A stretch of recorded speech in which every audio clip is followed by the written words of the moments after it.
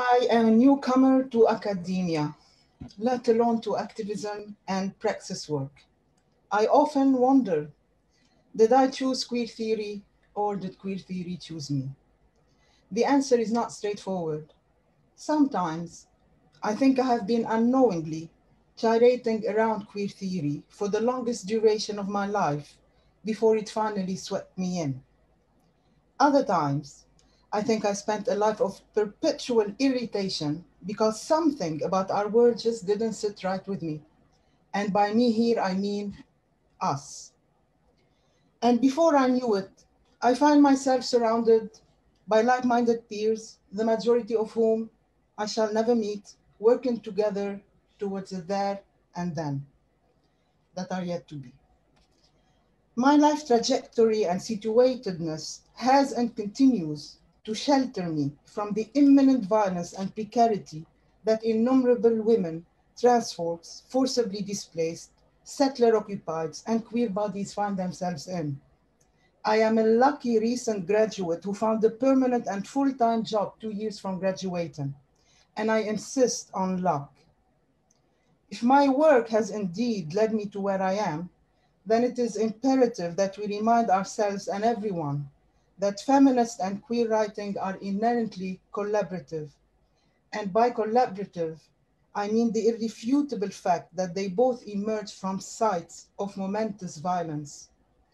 Flesh and feelings are part and parcel of the theory we produce, and to not transform our theorizing into praxis is to inherently betray the legacies of those who came before us and delay the there and then that we aspire to, or for, I'm not sure of the proposition.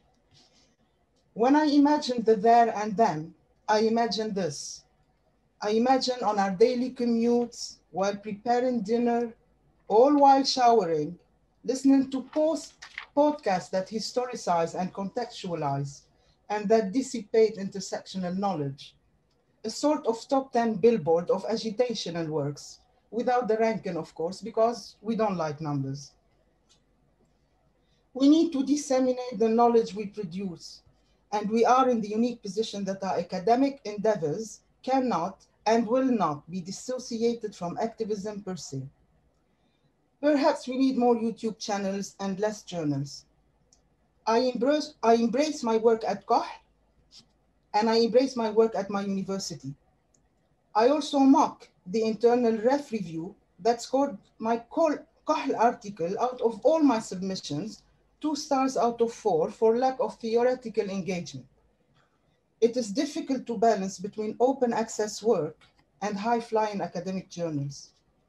My gratitude goes on this note to the many names and faces in our audience who have at some point and time invested in the unpaid labor demanded to sustain Kohl. Our lives' trajectories are endless U-turns, reorientations, recalibration, and accommodation. What weighs on our mind and hearts is permanent.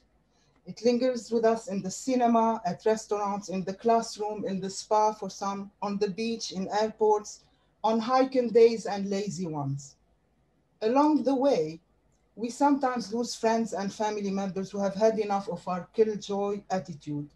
Of course, a nod to our discussant Sara Ahmed on this point. We live in a world that bases itself on the speculation and affects of a fragile and at this stage farcical whiteness that is clearly, at least in my future-oriented wishful thinking, losing grip on itself.